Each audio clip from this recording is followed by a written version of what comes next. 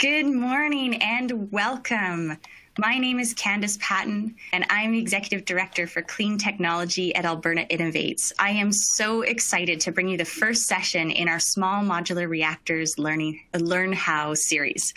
Alberta Innovates is the innovation engine for the province of Alberta. When a new technology has the potential to benefit Alberta, our teams get excited to explore the opportunities and challenges that those technologies may present. We love to share knowledge, open up connections for good conversation around energy and clean tech. So we hope this series is going to spark ideas for you. Alberta Innovates is a member of the action plan for small modular reactors. And if I can quote the vision, we're looking for small modular reactors to be a source of safe, clean, affordable energy, opening up opportunities for a resilient, low carbon future and capturing benefits for Canada and Canadians. This series is an opportunity for Albertans to discover nuclear technology and to hear more about the action plan, safety and regulations, and innovation in Canada's nuclear industry. We've got 4 sessions over the next 4 weeks to share with you. Today is SMR 101, and I'm so pleased to welcome our speakers. Dianne Cameron for Natural Resources Canada, John Gorman, the President and CEO of the Canadian Nuclear Association, and Marcel from the Canadian Nuclear Safety Commission. Next week in session 2, we're going to feature voices from New Brunswick, Ontario, and Saskatchewan to talk about some of the exciting innovation happening around SMRs in Canada, lessons learned so far, and how provinces are coordinating to understand opportunities around these technologies. The 3rd session on March 2nd will feature Ron Oberth from the Organization of Canadian Nuclear Industries to talk about potential industrial opportunities for Alberta and a technology showcase featuring 9 companies with different SMR technologies, so you can learn a little bit about each one. Finally, our 4th session on March 9th will get into community engagement and conversations around energy transition. I hope you can join us for many more of these sessions. I've got a few housekeeping items before we kick off. We will be recording the webinar, and it will be available along with the presenter slides after the session. We want to hear from you as well, so please feel free to use the group chat to say hello, let us know where you're joining from, and I'd love to hear what drew you and what piqued your interest for the session today. During the presentations, if you've got a question for our speakers that you'd like me to ask them at the end, use the Q&A button at the bottom to submit a question. You can let me know who you want to direct your question to, or if you'd like, leave it open for the speakers to answer together. You can also use the Q&A if you need help with a technical question. Our comms team will be looking out for any issues you have. At the end, if we don't have time to get to your question, we will be capturing them all and give our speakers a chance afterwards to respond to them, and we'll post the responses with the presentation materials after. If you're not already using Google Chrome, that is the browser we recommend for the best viewing experience here. All right, let's dive into our first presentation from Dianne Cameron. Dianne Cameron is currently the Director of the Nuclear Energy Division at Natural Resources Canada. As Director, she heads up the division responsible for leading and coordinating Canadian public policy on nuclear energy. Ms. Cameron serves as the Chair of the Canadian Roadmap and Action Plan for Small Modular Reactors. She received a Master's in Technology and Policy from MIT, where she was named the Alfred Keil Fellow for Wiser Uses of Science and Technology. Ms. Cameron also holds a Bachelor of Applied Science and Systems Design Engineering from the University of Waterloo. So Dianne, I will pass the virtual mic over to you to start your presentation. Thank you so much for the kind introduction, and hello everybody. Thank you, Candace. I am Dianne Cameron. I'm the Director of the Nuclear Energy Division. And in this role, it is my distinct pleasure and privilege to oversee the team that leads and convenes nuclear energy policy for Canada, in close collaboration with provinces and territories, including Alberta, and utilities, as well as industry, and increasingly in conversation with heavy industry stakeholders like mining and oil sands and civil society, of course, in an ongoing and respectful discussion with Indigenous peoples across Canada. Next slide, please, to slide number 2. I'm going to structure my talk today in 3 parts. I'm going to start with a bit of context on Canada's climate change policies before turning to nuclear energy in Canada broadly, and then honing in and focusing on small modular reactors. Next slide, please.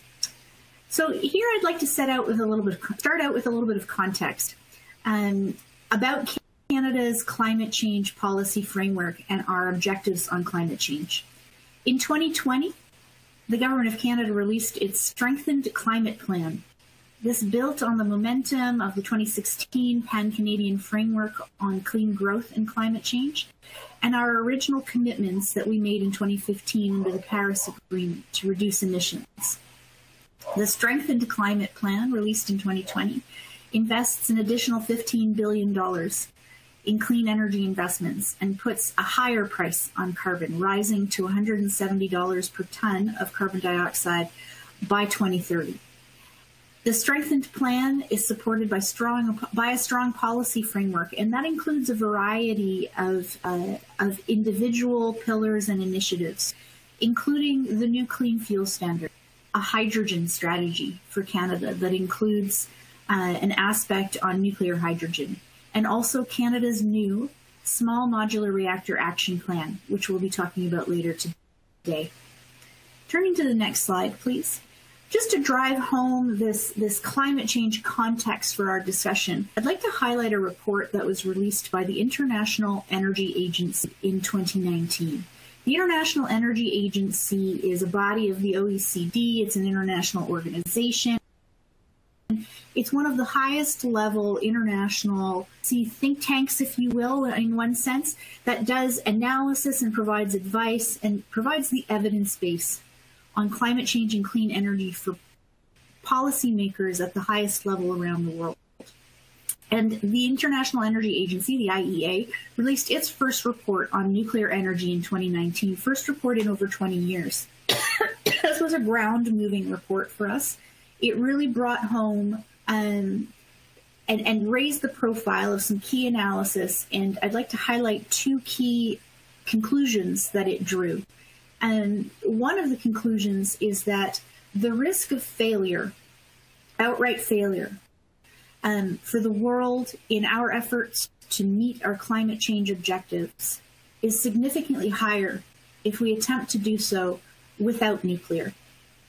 But even if we were to succeed in meeting our emissions reductions targets and our 2-degree scenario objectives without nuclear, it would cost the world $1.6 trillion more to do so without nuclear than with nuclear, which is approximately the size of the Canadian economy, just to put that in perspective. So we know that nuclear has a vital role to play in addressing climate change. Turning to the next slide, I'd like to provide a bit of context now, an overview of nuclear in Canada. The first thing to note is that Canada is really good at nuclear. Not many Canadians know this.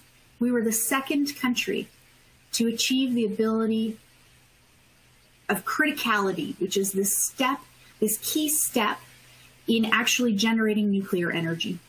We were the first country to declare that we would use nuclear only for peaceful purposes. Approximately 1/4 of our Nobel Prizes in Canada are related to nuclear science. We are one of a very small and very elite group of countries, only 8 in the world, with the type of capabilities that we have in Canada in nuclear. We're the world's second largest producer of uranium, and we provide from our nuclear power plants more than half of the world's supply of a radioisotope called cobalt-60, which is used in cancer treatment, and it's also been critical in the pandemic response because it is used in the sterilization of medical equipment like PPE. Turning to the next slide. From the perspective of the federal government of Canada, nuclear is more than just one of several options for generating non-emitting electricity. A critical and strategic asset. We have a pan-Canadian industry from which we derive significant economic, geopolitical, public health, and environmental benefits.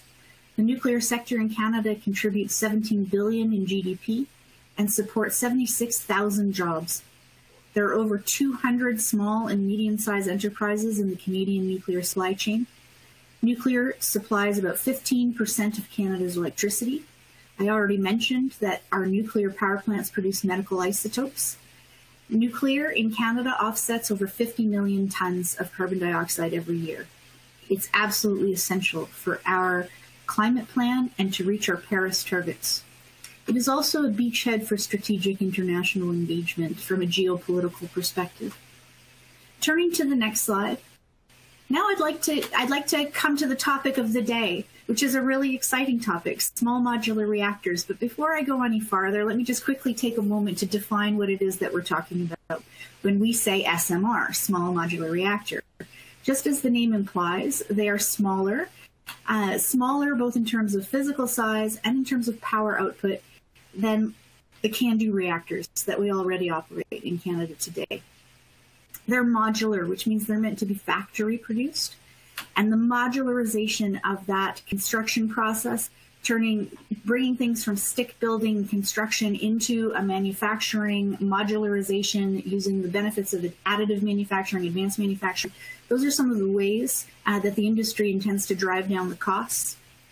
And they're also modular in the sense that they're stackable or scalable. So if you had a small modular reactor that was maybe 5 megawatts electric in size, the kind of unit that would roll off of a production line, just like we manufacture pickup trucks, and then we'd ship them to site, or we truck them, or put them on a train, or put them on a barge. We would do the same thing with these small modular reactors, deliver them to site. If you had a mine site, for example, or a heavy resource site that needed, let's say, 30 megawatts electric power, and you had these 5 megawatt electric units, well, you could deploy 6 of them, or you could actually deploy 7 or 8 or even 9 of them, create some redundancy in your own system, which could allow you, if you're off grid, not only to phase out your primary diesel, but also potentially your backup diesel. They are reactors, so small and modular and reactors. By reactor, what we mean is that somewhere at the middle of these things, there is a nuclear fission reaction that is generating heat. So nuclear fission is the process at the atomic level of splitting the atom, which is that criticality I talked about, where Canada was the second country in the world to figure out how to do that. So nuclear fission creates heat, and we can use the heat directly as process heat in industrial applications. We can use the heat for district heating or for desalination or to produce hydrogen. There's lots of ways to use the heat directly, or you can use the heat, and if you want, to generate electricity. So a couple key points here. So an SMR technically is defined as anything that produces less than 300 megawatts electric. A current CANDU reactor, the kind we have in Canada and Ontario and New Brunswick, it's a gigawatt scale reactor, so on the order of 1,000 megawatts electric. So an SMR is anything less than a third that size. But even within that range, there's a range of sizes, which we're going to unpack in a little while. For anywhere from 300 megawatts electric, it gets a bit silly because we start talking about large small modular reactors, down to very small modular reactors in that 5 scale. So it's sort of like vehicles where, if you say, I need to buy a vehicle, that's not specific enough. You could be talking about a motorcycle, you could be talking about a pickup truck, you could be talking about a semi. And so same thing with SMRs. It's still a pretty big category. Turning to the next slide. This is one of my favorite slides. This is artwork that was commissioned by an environmental NGO called Third Way, which is based out of Washington, D.C. And they hire, and we have permission to use their artwork. They asked an artist to imagine and to depict what SMRs might look like as they are deployed into these new applications and new settings. And so because they are smaller, they're more modular, and they're going to be able to break into new applications and new markets and new contexts that large nuclear was never able to support. And so what's shown here, top left-hand corner, is a data center. So we are all increasingly running our lives off of the digital economy, phones, telework, and the data centers that are the backbone of that digital economy are power hungry, and they require an enormous amount of electricity. And when those data centers are located in jurisdictions like California that still burn coal, that has a significant impact on climate. So what the artist is imagining here is that a data center is powered by a combination of SMRs and wind. When the wind is blowing, the wind electricity is being used, and when the wind isn't blowing, the The SMRs are dynamically load following and providing the power needed for that data center, making a significant impact on emissions reductions. Bottom left-hand corner. Personally, my least favorite picture, but still a very important concept. It's visually not as appealing, but it's a very important concept. This is an SMR for heavy industry. So this is exactly the scenario we were just talking about. Any heavy industry application that requires high temperature. We all know that it's very inefficient and very expensive to turn electricity back into heat, which is why there's a market for natural gas cogeneration, combined heat and power. In industries like steel, like cement, like pulp and paper, like SAGD in the oil sands, where you need that high temperature heat. And so SMRs are really the only emerging technology that promises to provide, or has the potential to provide, a non-emitting cogen solution to compete with natural gas, which is going to open up these new parts, get us access to these otherwise hard to abate parts of the economy. Top right-hand corner, a micro SMR in a remote northern community, providing not only electricity, but providing district heating and heating for a greenhouse to increase food security. They can run a greenhouse year-round, fresh tomatoes year-round, that kind of a thing. Bottom right-hand corner is an energy park. The idea that's illustrated here is the idea of tightly coupling a variety of different technologies like geothermal, wind, and solar with SMRs, having them dynamically linked so that when the wind is blowing and the sun is shining, that's where you're deriving your electricity from. You're using pumped hydropower as a blue battery to save the electricity from your SMR when the wind is blowing. When the wind is not blowing, you're using your SMR, you're drawing down your blue hydrogen, and you're using that for a variety of purposes. Desalination, irrigation, electricity, and you're creating a lush environment for people. Turning to the next slide. So turning from sort of nuclear in the imagination to nuclear here on in reality in Canada. Through analysis and market analysis and stakeholder engagement, we've identified 3 discrete markets for SMRs in Canada, ranging from, at the left-hand side, at the large end of the spectrum, coal replacement, basically. These are SMRs that are at the large end of that scale, 300 megawatts electric, replacing coal and generating electricity on a grid. The main value proposition is electricity on a grid. At the other end of the spectrum, remote communities. Here we're talking about units that are on the order of 2 to 5 megawatts electric, and there's demand there for the over 200 communities in Canada that currently rely almost 100% on diesel and are looking for alternatives to replace diesel. There are some communities in Canada that are interested in including SMRs in their decision-making as a viable alternative to diesel. And then in the middle is probably the sweet spot for Canada, a niche that we can really step into because we are both a world-leading nuclear power, but we're also a resource extraction and resource processing superpower. And so here we're talking about that cogen, combined heat and power for heavy industry applications. Turning to the next slide. This is a slide from Canada's SMR roadmap in 2018, where we did an analysis of the size of the domestic market. Again, that combination of grid scale for electricity, remote communities, and also heavy industry. And we estimate that the size of the market will yield up to $19 billion in total annual economic impact between 2030 and 2040, creating about 6,000 new jobs per year. Next slide, please. And the international market is estimated to be gigantic, reaching over $150 to $300 billion per year by 2040. Now turning to slide 12. Some of you may already be familiar with Canada's SMR roadmap.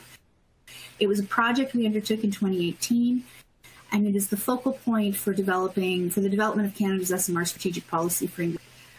A pan-Canadian team oversaw expert analysis, technical workshops, and engagement sessions across the country to produce the evidence base that would inform our vision and our approach to SMRs in Canada.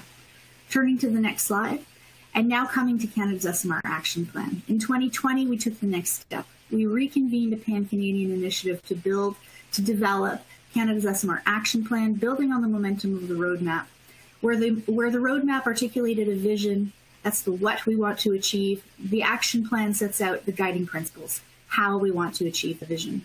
Where the roadmap set out 53 recommendations for action, the action plan responded to all those recommendations with nearly 500 commitments for action that go well beyond the original recommendations of the roadmap. Where the roadmap initiated Indigenous engagement and dialogue, in the action plan we commit, and as do other partners, we commit to a continued meaningful ongoing engagement. In 2018, 55 organizations across Canada contributed to the roadmap.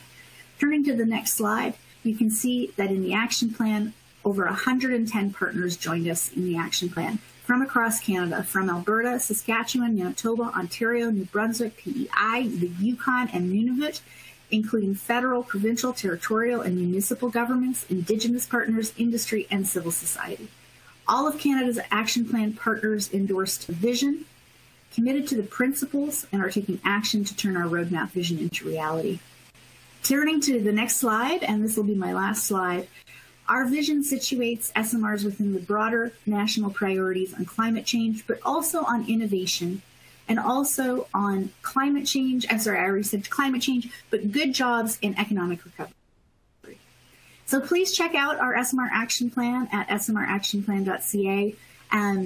Our vision, and we hope that you agree, is to develop and deploy SMRs in Canada as a safe source of clean, affordable energy, opening opportunities for a resilient, low-carbon future, and capturing benefits for Canada and Canadians.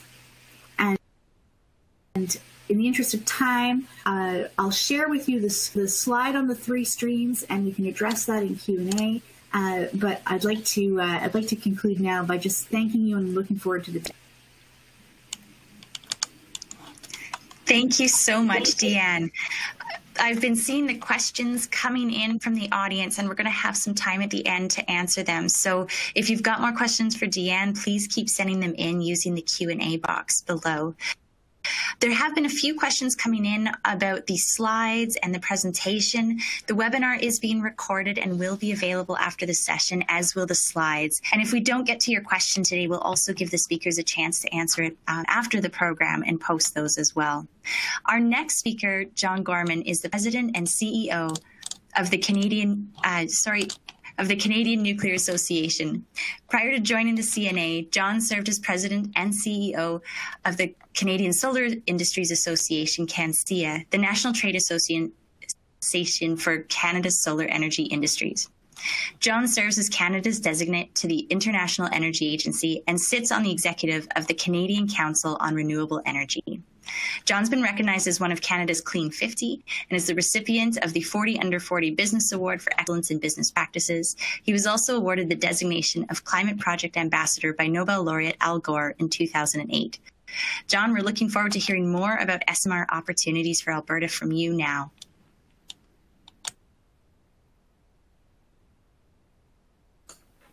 Thank you very much, Candice. And thanks to Alberta Innovates for putting together such an interesting set or series of webinars. We're really excited to be a part of this. I'd also like to give a shout out to Dianne Cameron, who has been such a champion for nuclear in Canada and in particular of small modular reactors, and for that presentation, which really laid out so many of the fundamental aspects of small modular reactors. And that's going to allow me to be fairly brief on those pieces and hopefully focus a bit on the Alberta market and uses in the Alberta sector. So, Candice, why don't we go ahead to the first slide. Small modular reactors, Dianne covered this really well, right? You can think of these small modular reactors almost as personal computers, distributed computing compared to mainframe computers, for those of you who remember the mainframe computers. I mean, the conventional nuclear plants produce vast amounts of clean electricity. and they are major, major infrastructure projects, right? For example, right now we are refurbishing the nuclear plants in Ontario.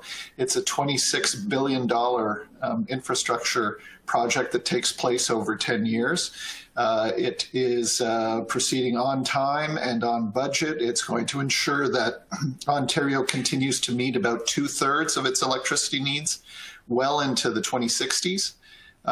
In a very cost competitive way, right? It's the second cheapest form of electricity in Ontario, and it will continue to be so. And it comes in at about 2/3 of the cost of residential electricity. So very cost effective, these conventional plants. And in the case of Canada, these conventional nuclear plants enabled Ontario to replace about 90% of its coal. And that is still the world's largest decarbonization initiative. So conventional nuclear is a good thing, a big, large infrastructure project where these small modular reactors are very modular and distributable. And the other thing I'll say that Dianne didn't focus on too much is they're also very responsive. So they are able to play very well with intermittent sources of electricity like wind and solar that need to be supported by something as a base load. And small modular reactors, like gas plants, are able to ramp up and ramp down quite quickly, and that makes them a good partner for renewables. Next slide. So one of the remarkable things about small modular reactors, and as Candace said in the beginning, I come to nuclear from the renewables side. I've been here for about 1.5 years, and something I didn't fully appreciate about small modular reactors is that they are not just a form of electricity that is very scalable in terms of how much electricity you want, but they are a form of very high temperature clean heat. And it's on the basis of this clean heat that we're able to do a variety of things. Dianne mentions some of them. You could desalinate water, for example, which is so important in some regions of the world. But in the Canadian context, you're using that very high temperature heat to produce electricity, primarily through steam, or else you're producing very, very high temperature steam that can be used in extraction industries, like the oil sands, for example, or could be used to produce heat in a mining situation as well as electricity. And of course, you could use either the electricity or the high temperature heat to produce hydrogen.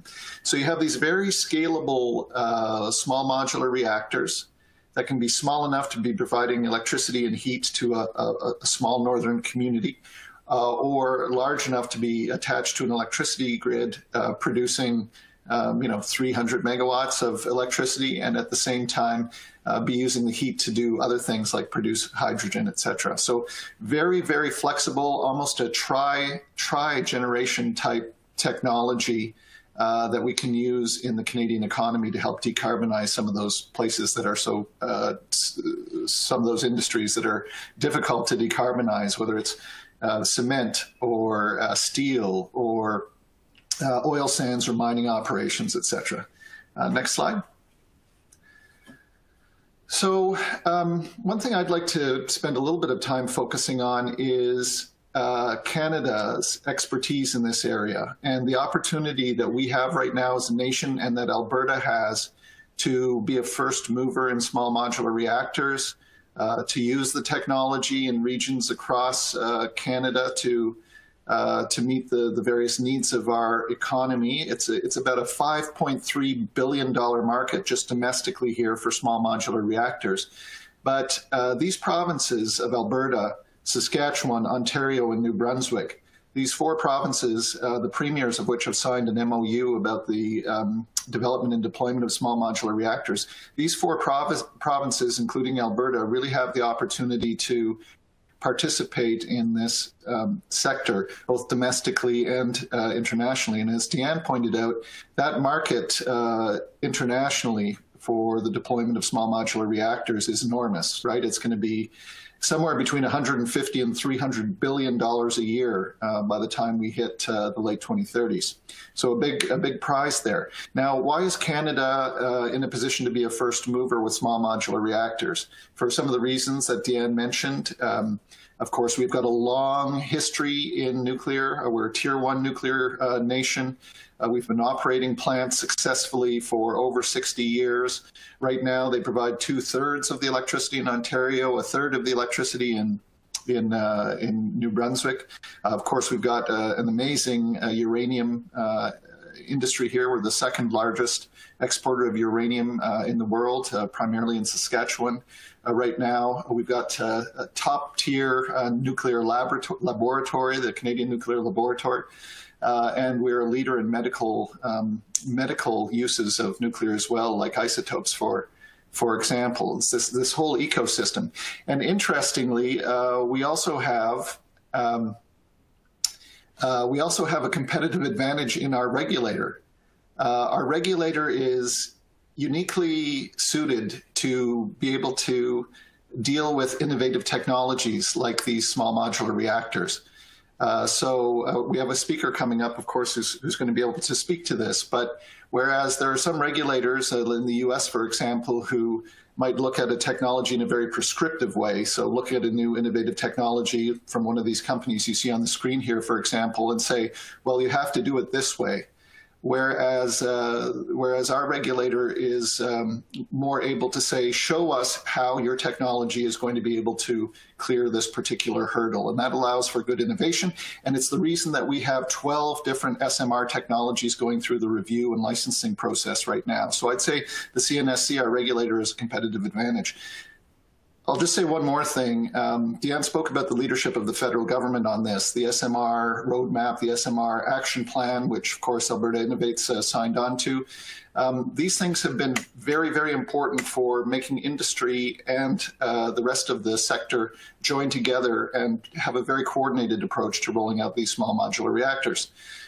As a result, we have 4 major utilities now in Canada that have agreed to a plan for the development and deployment of these small modular reactors. We have the federal government now firmly taking the position that nuclear is needed for our future and clean, and is committed to working with the provinces and the premiers of Alberta, Ontario, New Brunswick, and Saskatchewan to make this a reality. So things are looking very positive for Canada as a first mover right now. And of course, Alberta being in that mix means that if you start using the expertise and innovative approaches that you have, as well as your various sectors like oil and gas where these things can be applied, not only could you be making a more competitive product going into the future from a carbon point of view, but developing that expertise that can help other nations. Next slide, please.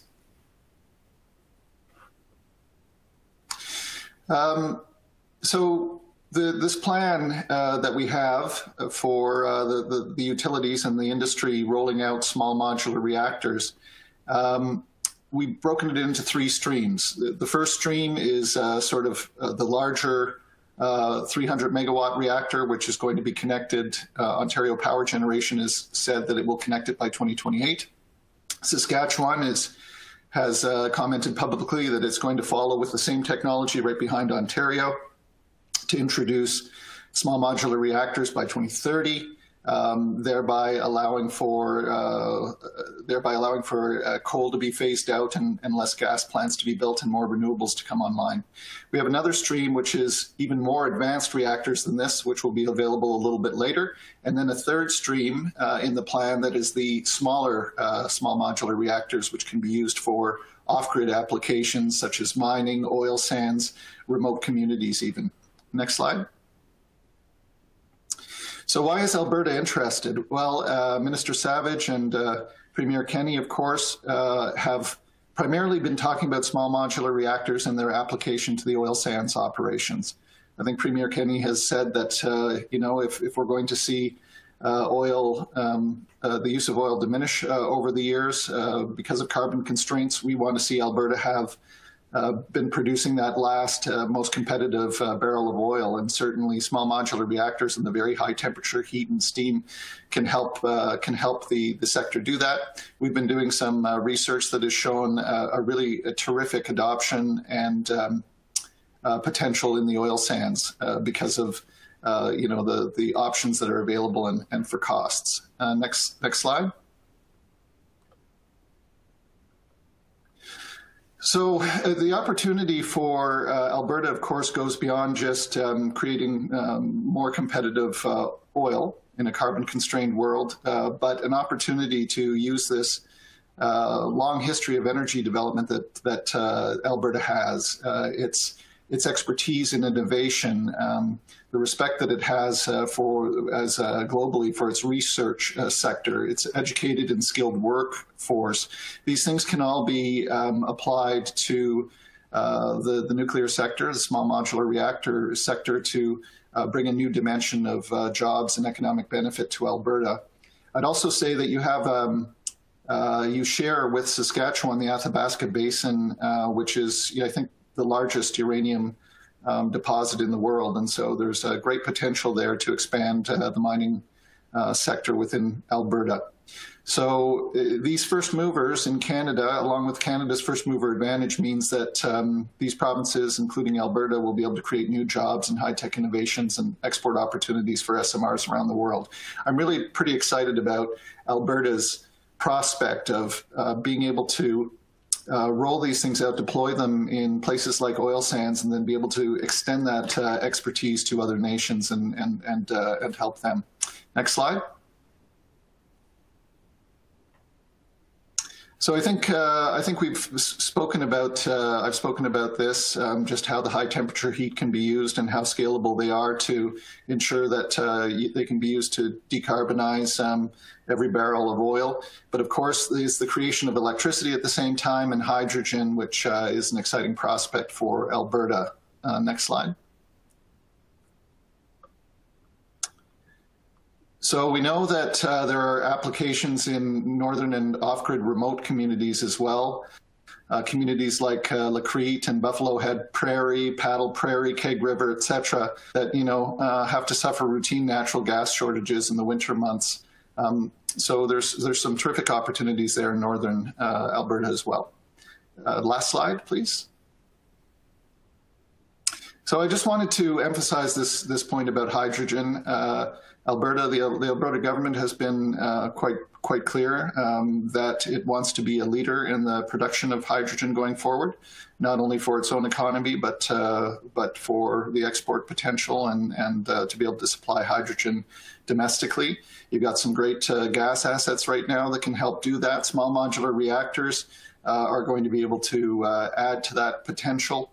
And as I said, do it in a way where it's not just being created to produce hydrogen, but perhaps be helping with high temperature steam and the oil and gas extraction, at the same time producing hydrogen and off cycles and electricity for all your needs. So you can use this clean nuclear to be able to produce hydrogen and have Alberta really meet its expectations and targets in terms of being a powerhouse in Canada for producing cost-effective clean hydrogen. So that's it for me, Candice. Thank you so much, John. So appreciated. We've got questions flying in, so there's going to be lots of other material for you and Dianne and Marcel to chew on at the end here. And just a reminder for those folks, we are recording the webinar and we will have the opportunity to answer questions that we don't get to today and provide them to you following the session. So now I'd love to introduce our final speaker for today, Marcel DeVos. Marcel works for the Canadian Nuclear Safety Commission as a licensing project officer for almost 15 years and has been exclusively involved in regulatory readiness for new build nuclear projects in Canada. He works within a team of specialists to study and address both technical and regulatory perspectives about SMR technologies in Canada nationally for more than 10 years and regularly contributes to the work of the International Atomic Energy Agency. Marcel is here today to give an overview of the CNSC to assure Canadians that any SMR projects in Canada will continue to meet the high standards of safety. in the public. So Marcel, I'll pass you the virtual mic for your presentation.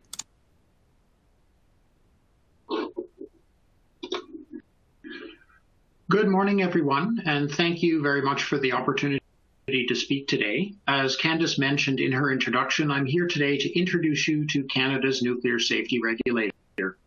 The potential introduction of small modular reactor technologies and projects to Canada falls within our regulatory mandate. So I'm going to explain to you how we have readied ourselves to regulate over the past several years.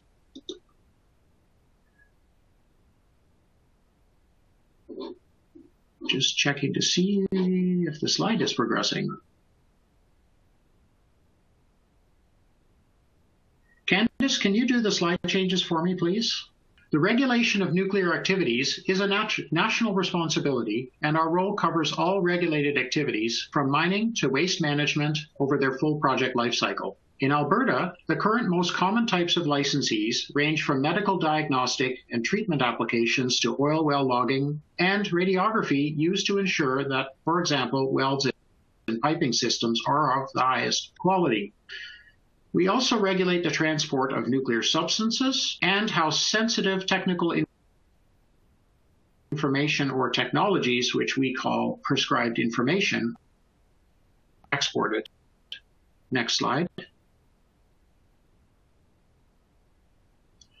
Canada's nuclear regulator has been around in some form since 1946 and has continuously evolved not only with industry growth, but also with changing societal expectations of what a regulator should do.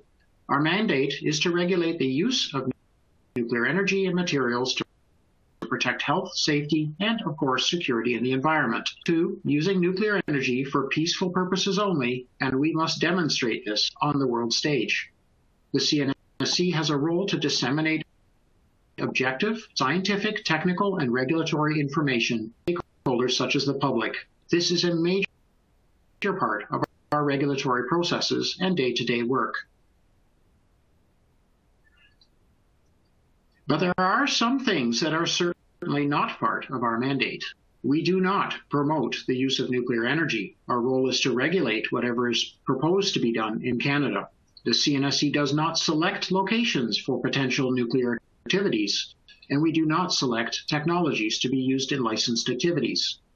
The CNSC does not participate in provincial and federal government energy policy, such as what types or mix of energy to use, or in provincial and federal government waste policies. And Indigenous engagement and consultation are part of our mandate, and they're a large part of our mandate, but we are not responsible for Indigenous rights and treaty determination.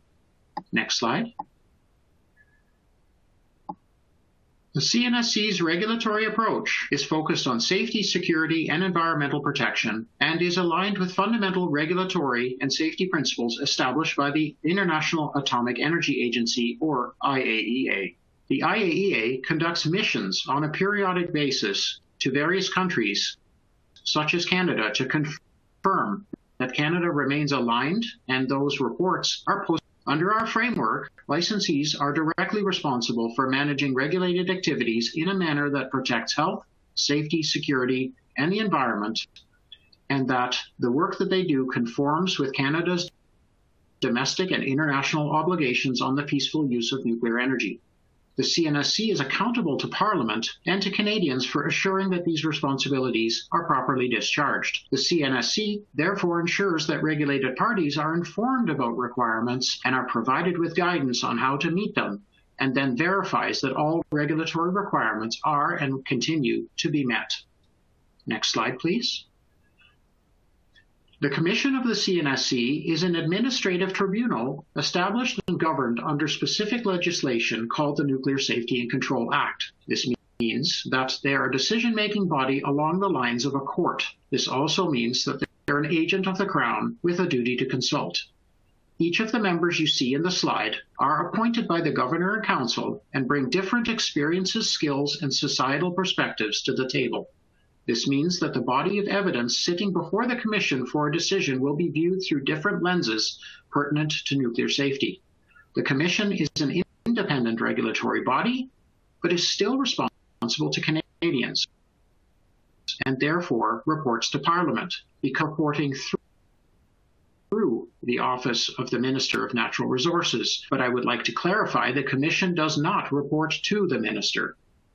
The conduct of hearings and meetings by the Commission are public and are webcast, and decisions that are made by the Commission are reviewable by federal court. Next slide. Making these regulatory decisions involves weighing many complex factors. As a result, the Commission has established a body of dedicated professionals to provide them with timely advice. My colleagues and I are commonly called CNSC staff. We have no special access to the Commission. We are a separate organization who communicate with the Commission through the same mechanisms used by the public and industry. We're composed of dedicated persons with diverse expertise ranging from scientific and technical knowledge through regulatory policy, communications, and Indigenous consultation. When an application for a license is submitted, our role is to assess that application and make recommendations to the Commission to inform their decision-making. Once a license is granted, we verify compliance with the license and our regulations. For facilities such as nuclear power plants, we have dedicated inspectors who know and inspect those facilities for compliance.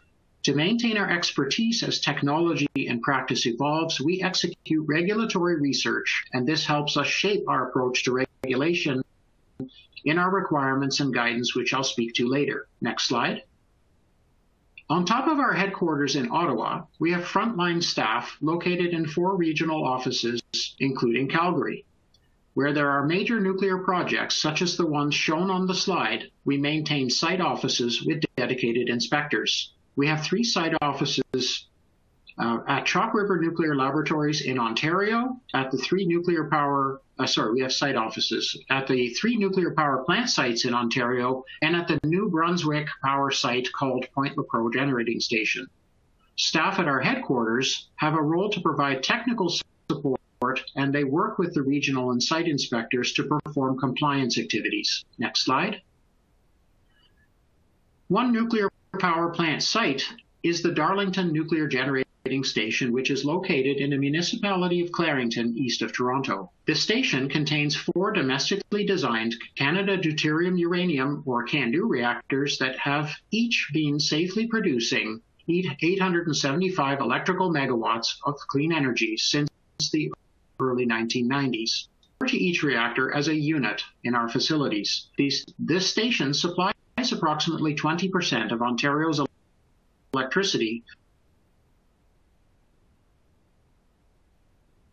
and each unit is progressively undergoing long-term refurbishment activities to be able to continue 2055, components and upgrading systems with newer technologies to improve performance. Our regulatory role during refurbishment is to confirm that these upgrades are being conducted to a high degree of quality by the licensee, and there's an expectation that there will be an overall improvement in station safety performance. Next slide. CNSC staff have been looking at small modular reactors for years in order to maintain a state of readiness to regulate if they are ever proposed to be used in Canada. We recognize that such reactors may introduce new technologies and features, and that safety can be achieved in different ways. But under the Canadian regulatory framework, SMRs simply fit into a spectrum of all the other reactors that exist in Canada, from research reactors up to the large nuclear power plants. In other words, the term SMR has no official legal meaning. To understand how SMRs may be built or operated differently, we're currently in the process of actively reviewing 5 different designs under a technical feedback process called a vendor design review, which is performed before the licensing project for a project would ever proceed. There are other designs in the pipeline that will be reviewed once the vendors decide to proceed. As I will explain shortly, we do not license technologies in Canada. As a result, when we provide regulatory feedback to a reactor vendor, we cannot make regulatory decisions. Because there are no decisions being made, the Commission is not involved in these pre-licensing engagement activities. To give useful regulatory feedback and learn about these technologies, we use this vendor design review process to access vendors' proprietary information. Reactor technology, we post the overall results of the review on our website, but we can divulge proprietary information.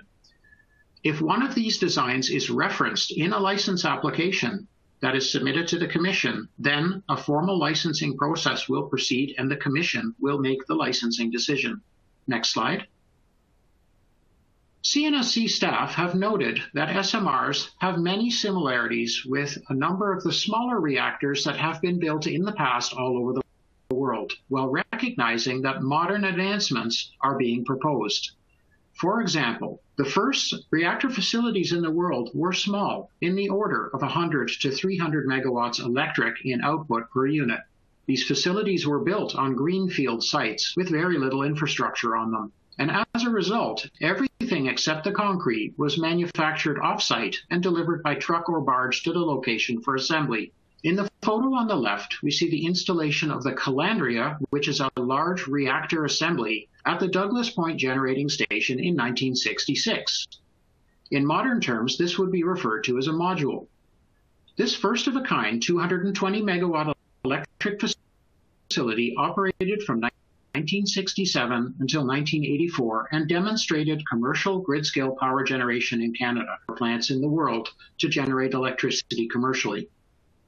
In the photo on the right, the White Shell reactor, which is located in Manitoba, was an ingenious test and research concept that ran from 1965 to 1985, and it used an organic oil as a reactor coolant instead of water. In addition to materials testing over its lifetime, it was also used as a district heating system for the White Shell site. Next slide, please. In a more modern context, a company called Global First Power, or GFP, submitted a license application in March of 2019 for a license to prepare site for a reactor facility to be deployed on land at the Chalk River Laboratories in Ontario. According to GFP, the facility will provide either high-quality heat or up to 5 megawatts of electrical power. Global First Power is co-owned by Ontario utility Ontario Power Generation and the reactor vendor called Ultrasafe Nuclear Corporation, or USNC. This will be a full-scale commercial demonstration facility. Global First Power has indicated that it will be used to demonstrate the reactor concept, ability, gathering of technical experience, which learning with operating these plants is always a major concern, and supporting staff training and certification. The diagram in the slide shows a conceptual cutaway of the reactor building and only represents a portion of the whole facility. The intent of the final commercial design would be to provide continuous supply for 20 years to the site. The environmental assessment for this project is currently underway. This is an example of a potential design that could be used for mining or a very large community. Next slide. The existing nuclear utilities in Ontario have announced a number of initiatives in support of SMR deployment. At the Darlington New Nuclear Project site, just east of the existing Darlington Nuclear Generating Station, Ontario Power Generation holds a license to prepare site for the area that's indicated with an arrow in the diagram and is seeking to renew this license at a hearing in June of 2021. OPG announced last October that it is in the process of selecting potential grid-sized SMR technologies for this site and has down-selected 3 specific technologies, while still not closing the door to potential others. On December 2nd of last year, OPG informed the CNSC of its intent to submit a license to construct application by the end of March of 2022, noting that this is still subject to approvals by the province of Ontario. Next slide. The licensing process is a systematic, comprehensive, and transparent process to come to a decision that regulated activities will be conducted safely. It includes significant opportunities for Indigenous consultation and public consultation at different parts of the process. For nuclear power facilities, we have described the entire process in a regulatory document called RegDoc 3.5.1, which can be found on our website. Our regulations require licenses for regulated activities involving preparation of a project site, construction of the facility, and the eventual decommissioning of the facility at the end of its life. We have established license application guides for each phase to explain what information needs to be submitted to support CNSC staff making a licensing recommendation to the Commission. An environmental assessment will be conducted for the entire project lifecycle, and each license will need to confirm how the activities being proposed are meeting environmental protection requirements within the licensee's environmental protection program. Each phase of a project looks not only at the activities that will be performed under that license, but also at the long view. For example, under a license to prepare site, we look at how emergency planning infrastructure and land use planning will be maintained over the entire project lifecycle. Next slide, please. As I mentioned earlier, a licensee is the cornerstone of safety and is held accountable by their license. Any licensing decision by our Commission requires the same ultimate conclusion, which is stated in Section 24 of the Nuclear Safety Control Act.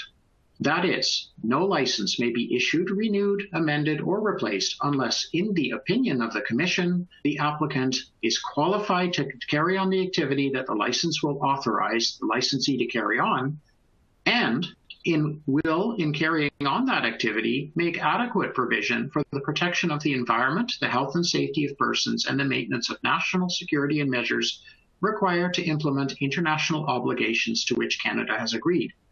To come to this conclusion, the Commission requires an applicant to demonstrate, using sufficient evidence, that these two factors are true in 14 safety and control areas addressed in the licensing process. In a nutshell, safety and control areas, or SCAs, are standardized topics that apply regardless of the type and size of a nuclear power facility project. License application guides are organized around these topics, which we assess during the licensing process. If the applicant is granted a license by the Commission, we will verify compliance and report on performance to the Commission using these topics. If I use an example of one of the safety and control areas shown on the slide, namely security, an applicant is expected to explain how they will establish and maintain both the technological approaches in the plant design processes to ensure a high level of security. This includes making sure the security staff are appropriately qualified. Cybersecurity, for example, is a mix of technology approaches and controls, such as access by personnel to equipment for maintenance. Next slide, please. When CNSC staff assess an applicant's approaches for safety and control area, we act as a challenge function. The request will always be, show me how you are meeting requirements. The discussion will focus on key questions such as, has the applicant established a clear understanding of the potential risks and related uncertainties? What is the safety significance of those risks, and how are they preventing and mitigating those risks? We will ask questions about how the applicant's safety claims are being supported, and we will examine the evidence. Regulatory research activities and talking with other regulators who have looked at these approaches before can and will be leveraged to supplement our work. But beyond technical considerations, Indigenous consultation for a specific project, as well as ongoing public consultation, will also identify factors that need to be considered in making licensing recommendations to the Commission. Finally, the licensing hearing process itself allows the Commission opportunities to hear from a broad set of stakeholders. This may result in additional factors that the Commission may direct the licensee to consider. But in the end, CNSC can make all the recommendations it needs, but the Commission ultimately makes the decisions. Next slide. Taking one quick step back into what the CNSC staff do when they assess a proposal by an applicant, the requirements and guidance in our regulatory framework always form a starting point for the assessment of the provisions, regardless of the novelty of a technology. We have established requirements and guidance for all of the safety and control area topics. They're based on proven fundamental safety principles that have been adopted all over the world that are as technology neutral as possible. Requirements must be achieved to demonstrate that an appropriate level of safety has been met to a high degree of confidence. Next slide. The obvious question that gets asked is, SMRs represent new technologies, so how do you assess adequacy of the technologies being proposed? Our regulatory framework allows for innovation, but will not allow safety to be compromised. The applicant is required to submit a body of evidence that proves the effectiveness of the technologies in consideration of the people that interface with them. The greater the importance to safety, the higher the burden of proof is required. Where there are technological knowledge gaps, an applicant will be expected to propose ways to compensate for those uncertainties until the gaps in knowledge are sufficiently addressed. They range from things like limits to operation of the facility, more conservatism in the design to address additional testing and inspection of systems, and CNSC staff can also conduct additional compliance oversight of the licensee. CNSC staff are also long aware that there's a lot of public interest in how waste from nuclear power projects will be managed over the long term and how decommissioning of these new types of SMR technologies will proceed. CNSC has recently republished its requirements for radioactive waste management and decommissioning in Canada under a framework for radioactive waste management and decommissioning. And the framework reinforces expectations by the CNSC for upfront planning by vendors and licensees. In our technology reviews, we will actually look at some of the technological approaches that a vendor is considering in their design to actually facilitate more efficient decommissioning and reduction of radioactive waste.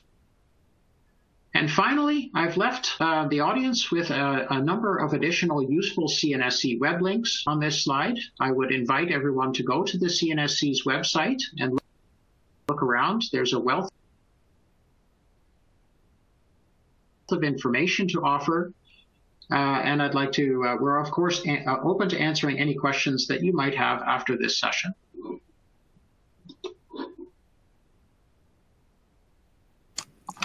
Wonderful. Thank you so much, Marcel. That brings of our presentations, and we have lots of great questions coming in from the audience members. So we've got about 29 more minutes that we can spend talking and answering questions from the group. But I first just want to say thank you so much to Marcel and John and Dianne for coming and sharing the information today. It's been so wonderful to get this SMR sort of 101 level to kick off this series. We're going to dive deeper in the next 3 sessions. John, when you put up your slide about all of the different companies that have SMR technologies that we're talking about today in Canada, I was really excited because we'll have 9 of those companies actually present specifics about their style and their approaches, the technologies themselves on March 2nd. So that's going to be really exciting for that one. But let's dive into some questions. Dianne, I think I'd love to kick you off with one here. A person, Uduak Akpen from Canadian Nuclear Labs and a PhD research student on SMRs at the University of Alberta, has a great question and asks, as SMRs are being developed for the Canadian energy sector, are end-of-life waste management and disposal considerations also being made? Do you think including this information in our stakeholder engagement would be something that we'd need to do? So maybe, Dianne, I can pass it over to you. And I don't know if Marcel or John, you might want to chat about that as well. Absolutely, I'm happy to kick us off on this one, and I'm sure both Marcel and John will have more info to add. Candace, I actually have an annex slide that might be helpful to the audience. It's slide number 20 in my deck that could support our discussion on this. The first thing to pull that up for you, Dianne. is that great. But I can start addressing the question while you're pulling that up. The first thing to know is the top public policy question that we had in the federal government of Canada when we convened the SMR roadmap in 2018. The project in 2018 was really our analytical piece. In the government of Canada, we saw this wave of innovation, this technology that was being developed, and we had a lot of questions. Are they real? How much are they going to cost? Can they compete on levelized cost of electricity? What kind of waste they're going to produce? And how are we going to manage that? And is our current plan for a deep geological repository going to meet the needs and be able to deal with these new waste streams? We wanted to know how they're going to be regulated and whether or not our regulator was ready. And we wanted to know the views of Canadians and Indigenous people across Canada. Those were our big questions. And we took 10 months. We did expert analysis. We had expert working groups on these big 5 questions. We had technical workshops across the country, and we had engagement sessions with Canadians and Indigenous people. And we summarized what we heard that is available and still relevant, very much relevant today at smrroadmap.ca. And so if you want to see more detail than we can provide you in our quick chat today, I encourage you to check out that report. It's very readable. It was meant to be a report out to Canadians on these big questions, including waste. So a couple of things to note. What we learned through that process and what we have been continuing to monitor and ensure is that, number one, our legislation and regulations and standards in Canada for the management of radioactive waste from our existing fleet is sufficient and ready for SMR waste streams. So under Canadian legislation, we have created an organization called the Nuclear Waste Management Organization, and they are mandated in legislation by the federal government to design and implement Canada's plan for the safe long-term management of all used nuclear fuel, not only from our CANDU reactors or research reactors at different campuses, but also future fuel, used fuel from SMRs. The NWMO is working on a deep geological repository. In 2010, they launched a process to identify a willing host community for Canada's deep geological repository, and over 20 voluntarily came forward to be considered as the site of Canada's deep geological repository.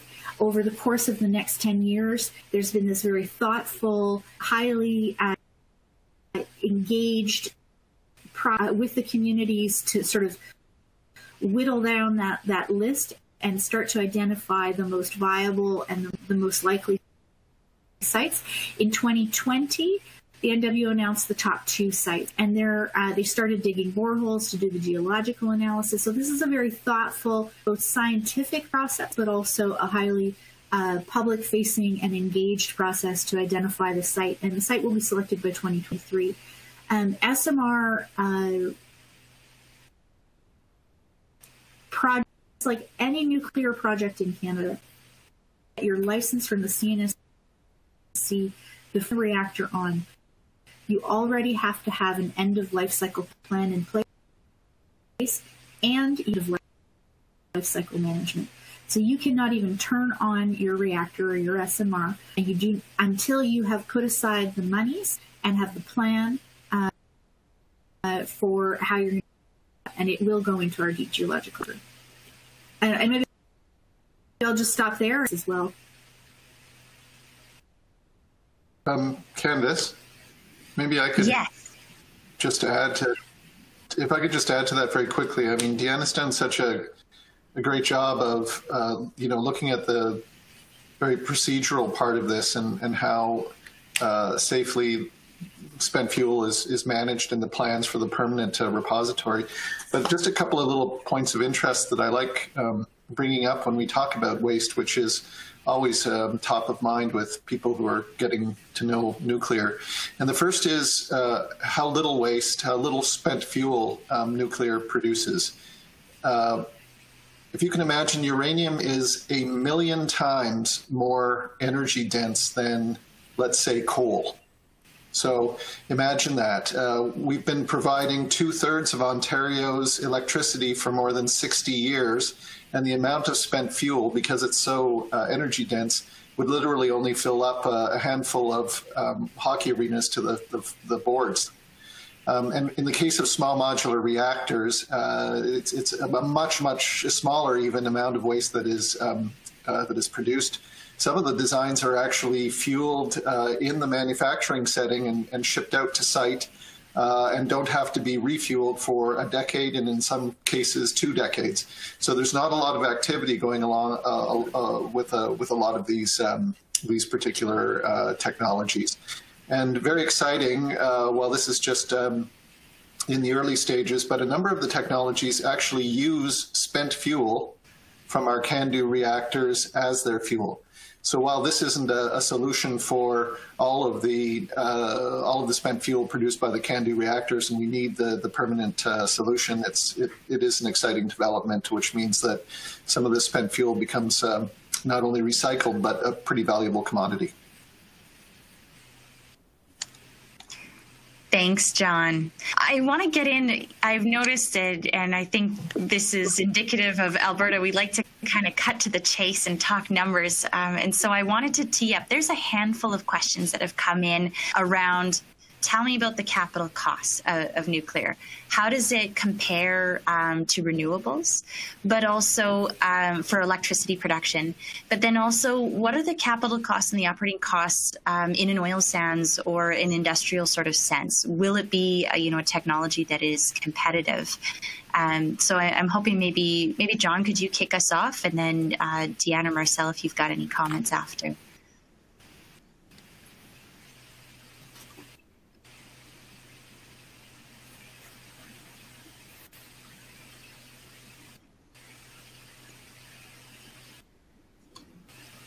Yeah, so this is the big question, right?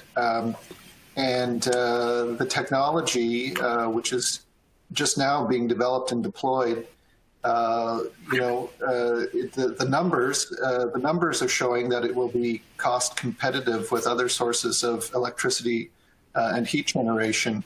But the promise of small modular reactors and its ability to deliver on that really is going to have to do with mass manufacturing and deployment, right? So the ability of small modular reactors to hit those promising price points really does mean that we need to see these things deployed at scale. In a similar way to the way that we've seen, you asked about renewables, solar panels and wind turbines come down in cost. It's because of the mass manufacturing side of things. With regard to sort of the operating costs, one of the reasons that the small modular reactors can be economic, in addition to being produced in a manufacturing situation instead of being a large infrastructure project, is because these things essentially many of the technologies do not require human intervention, right? They're fully automated, and they've got enhanced safety features built in as a result of that. So the ongoing operating costs is very, very much lower than you'd see with conventional plants. So I hope that's a bit of a framing of the cost answer. We're not going to see whether we hit those numbers until we see how nations like Canada and the US and other places do in terms of deploying these things. Go ahead, Dianne. I could jump in. I could jump in with a bit more information on this as well. The first thing is, I did notice that in the Q&A window of this session, there's a lot of questions. So you're absolutely right. Albertans clearly do want the numbers, because there's a lot of people asking, tell me what the levelized cost of capital costs are. How much are these? So people obviously have an appetite for numbers. So I would recommend Canada's SMR roadmap. So in addition to the action plan, which is smractionplan.ca, please check out Canada's roadmap, which you can find at smrroadmap.ca. And there's a summary report, but there's also, for those who are really interested in the underlying analysis and want to see what the assumptions were for the economic analysis, there's the detailed economics analysis by the working group. But in a nutshell, what I would say is that they have to be proven out, and the cost will come down by deployment of, learning by doing. So the cost will come down from that first one that we build.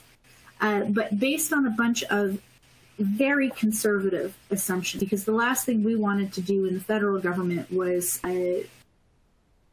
have rose-colored glasses in the strategic policy framework. So we insisted on a series of very conservative assumptions, and in a nutshell, the findings were that SMRs are expected to be cost competitive on the basis of levelized cost of electricity in some, but not all, markets.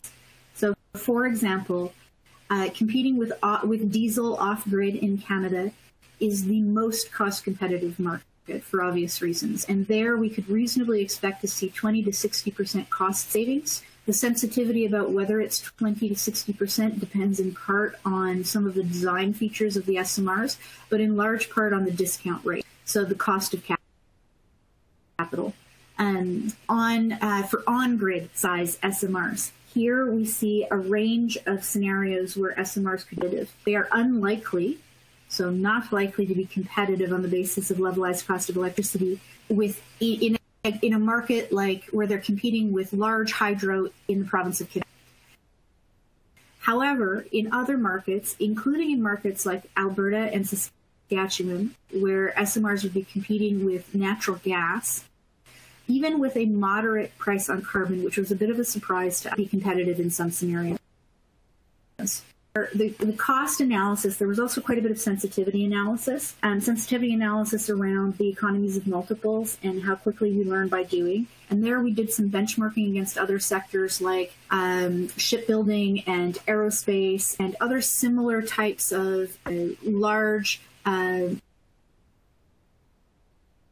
modular and we found that the sensitivities in cost were really, the most sensitive factor was cost of fuel. So at a 6% discount rate, they're very competitive in many markets. At a 9% discount rate, the LCOE for SMRs becomes a little bit more challenging. That's just, for those who are really wanting to get into the numbers, if that kind of didn't give you your fix, definitely dive into the economics roadmap report. Thanks, Dianne. There's a lot of questions around safety, and Marcel, having your presentation about the regulator and the perspective and what needs to happen in Canada to approve technology development and deployment is so appreciated. But folks still are sending in a lot of questions. How safe are these types of technologies in close proximity to communities? There's a similar question about, within the boundaries of large cities. Could these technologies be considered safe enough to participate in, in that remote powered and heat generation, but also in a distributed energy generation? So, Dianne, while we've got you, maybe you could start off and then head over to Marcel for some comments. Yeah, for sure. So I won't speak long on this one because I really think you should hear from the Canadian Nuclear Safety Commission, and John may also have some perspectives on this. But look, we have collectively as a global community of practice in nuclear, and I mentioned at the beginning that Canada is part of an elite group with the type of scientific and engineering expertise that we have in Canada in nuclear. We have collectively learned a great deal from the last 7 decades of operations, research and development, and that body of experience has informed a number of lessons learned and is really driving a new wave, kind of what we're calling next generation or generation 4 nuclear innovation. So this wave of technologies that's being developed for 2020-30s is next generation technology, and it is taken the lessons learned from those 7 decades of experience, and there's a quantum step. There's a simplification in many of the designs that simplifies the safety parameter. Safety, or you'll hear people talk about intrinsic safety or passive safety, and that's a whole area of work that we can unpack and kind of tease out how the scientists achieve this. But But the bottom line is that they do have dramatically simplified and enhanced safety features, which is what people want. It's what communities want. It's what the operators want, and it's what's really it's one of the main driving forces behind it.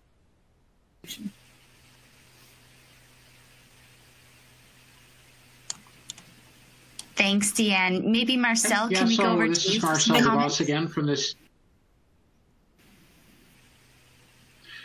Sure. This is one of those subjects where I could probably talk for about an hour, but we'll try to cut it down to 30 seconds or less. Is when a new technology is introduced, we are seeking assurances that the requirements are ultimately met. And what we're looking for instance, is a high degree of certainty that the design will be able to cope with anything that the site and the region will throw at it, whether it is the potential for internal accidents within the plant to things that can hit it from the outside, namely, tsunamis, earthquakes, things like that. We have in the first license normally submitted by an applicant, this is called a license to prepare site.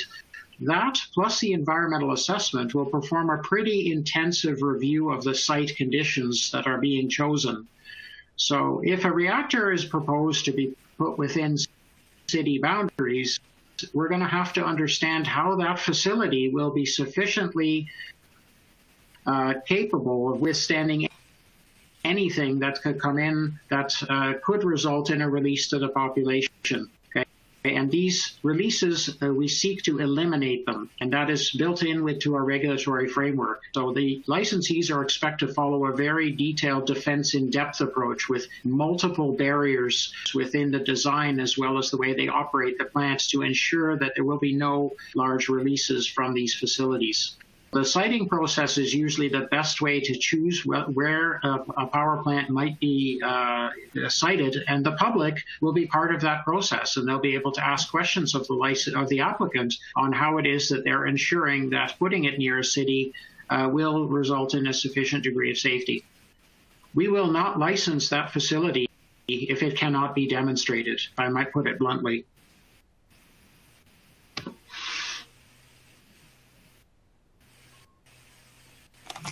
Thanks, Marcel. John, did you want to comment at all on the position of safety and thoughts around communities?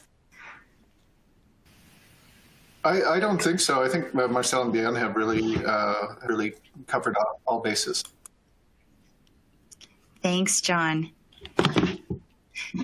I think we've got time for a couple of more questions. I did want to link a couple of questions that have come in around, if these sorts of technologies start becoming a reality in Canada, are deployed, what are the transition skill sets that are going to be needed to start seeing these technologies proliferate in different opportunities? How can Albertans prepare, and what kind of timeline do we think we could see technologies like this land in Alberta?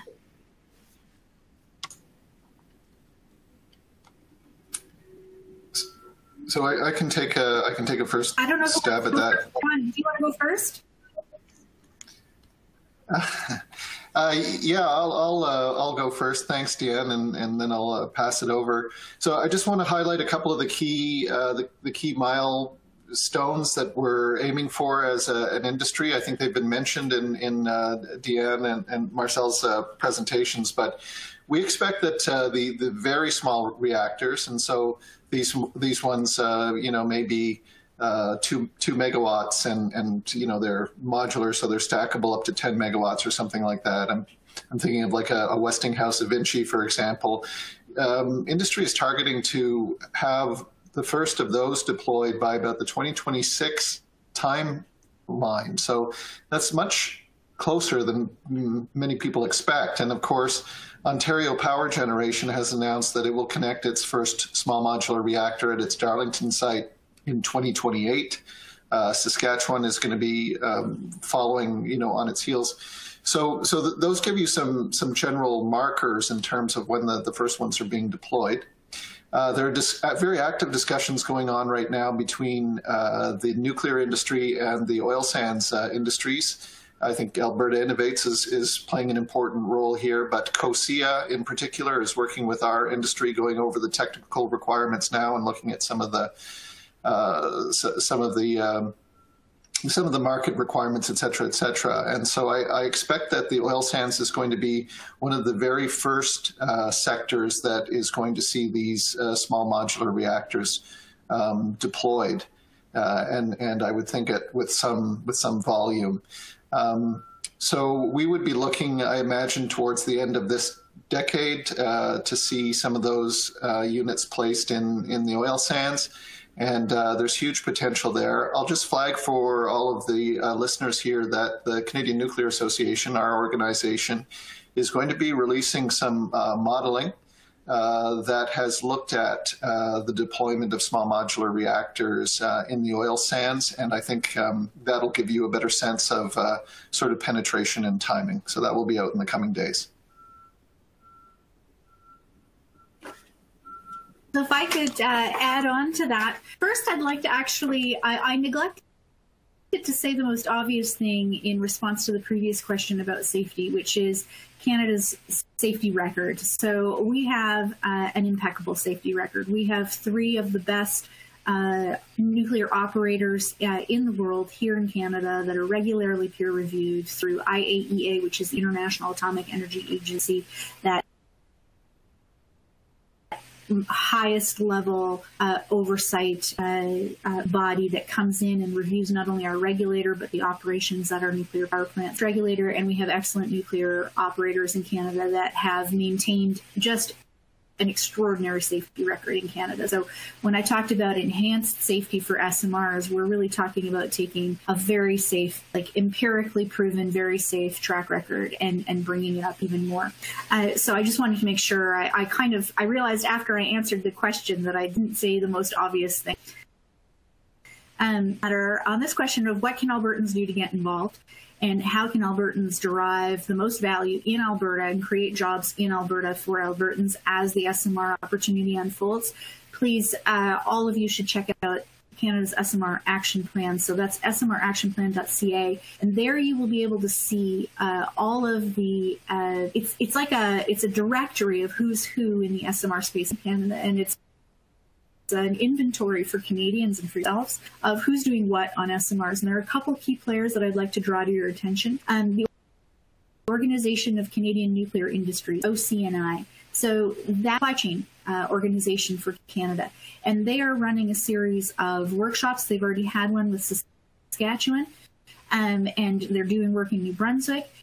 To answer the question specifically of how do you retool an existing heavy industry supply chain to help them become part of the nuclear supply chain, because there are some extra requirements if you want to become a nuclear supplier. And I know that the president of that organization would be very interested in speaking with Albertans and Albertan supply chain companies about what it's going to take and how to get there, so that when Alberta is ready to deploy SMRs, you've got some jobs in the supply chain in Alberta. That's one aspect. Another aspect is what John's already mentioned, COSIA, but there are others also. I would encourage you to get in touch with COSIA and also COG, which is the Canadian Can-Do Owners Group. It's a bit of they need a new name because they're more than Can-Do now. They're Can-Do and SMR. So COG is working with COSIA. They have a series of workshops coming up where they're going to be looking at requirements for heavy industry in Alberta. But there's other events that are coming up too, and you can sort of see an accounting of all of this in the action plan. For example, the mayors of some of the key jurisdictions in Saskatchewan and Alberta are going to be having a workshop with the mayors from existing nuclear jurisdictions in Ontario and New Brunswick, where they're going to talk about what does it mean to be a municipality that has nuclear in your respective public. Many things that there's so many ways to get involved and make sure that the needs of Alberta are being factored into decisions that are, and also that there's work being done to make sure that you capture jobs and value in Alberta. So if you check out the website, but at the bottom of the website there's an email address, and you can always just email us and ask us how you can get involved. and tell us about your organization and your interests, and we'll try to match you up with the right players in the action plan team to make sure that this works for Alberta too. Thank you so much, Dianne. Thank you, John. Thank you, Marcel, for being here today. We've got 1 minute left, and I want to wrap up quickly. So we're going to be continuing this webinar series every week for the next 3 weeks after this, and diving deeper. I noticed so many technical questions coming in about can-do reactors and ramp-up times and pressures and all these sorts of things. Join the session on March 2nd when we've got all of the tech developers to talk about those sorts of things. If you're looking for bright spots and lessons learned and how things are moving and shaking, the folks from the government of New Brunswick Power, Ontario Power Generation, Saskatchewan, government of Saskatchewan, and the innovation centers around there, they're all going to come and talk next week. So there's a great opportunity to dive deeper and continue these conversations. There are going to be resources for you. And so following this, we will send out a link where you can find the webinar recordings, the presentations. We've got reports and links and all kinds of good stuff. If you want to dive deep, we've got information for you. Alberta Innovates has done their own research into opportunities in the oil sands. So if you really want to dive deep there, it will be lots of reading for you to do. So thank you for joining us today. We are out of time, but we will see you next week. Don't forget to register for the next session, and can't wait to talk to you all again soon. Goodbye.